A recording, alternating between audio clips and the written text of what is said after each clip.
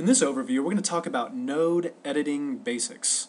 So, first, let's talk about a node. What I'm going to do is I'm just going to type out let's do a C on my workspace here, and I'll change the size of that. Now what I'm going to do is I'm going to convert that into curves. So, this is now just an object. This is no longer a C, but this is just a graphic shape. Now, I'm going to go to the wireframe view, and notice when we zoom in here, notice at really each major sort of intersection, we have what's called a node. So I'm now hovering my mouse over those intersections and it says node. So really think of a node as just connecting two lines in space. That's all a node does. But it also is sort of an anchor and a control point for the design. So the way you're going to edit nodes and make changes is by using the shape tool. So right beneath the pick tool, we can activate the shape tool, and that will allow us to really command and control all of these nodes. So you can see now when I click on a node, it indicates in blue. One of the important things I want to point out is you can actually select more than one node at a time. So I'm going to marquee select, or I'm going to treat this shape tool as a lasso, and I'm going to go and select those two nodes at the precipice of the C, and I can control those in tandem. So you see how I have full control over those? So I can extend the C and make a change there.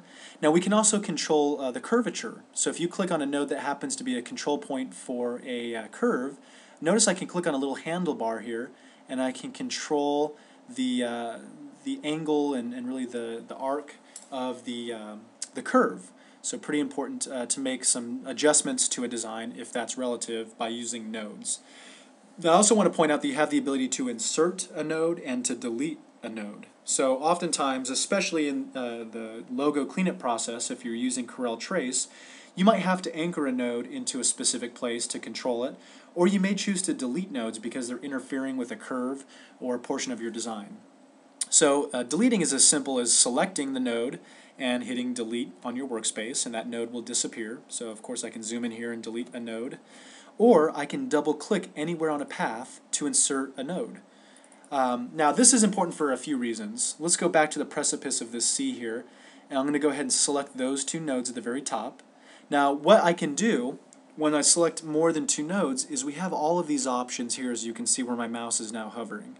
So you may choose to convert a curve, two nodes that form a curve. Maybe you want those to be in a straight line, or maybe you want to convert to a curve. So you're taking two nodes that would make up a straight line, and you want to convert that into a curve because you want to give it an arch or modify it in some capacity. So this is when nodes become important, and having some basic skill sets to adjust nodes and make small changes in order to get your design to cooperate.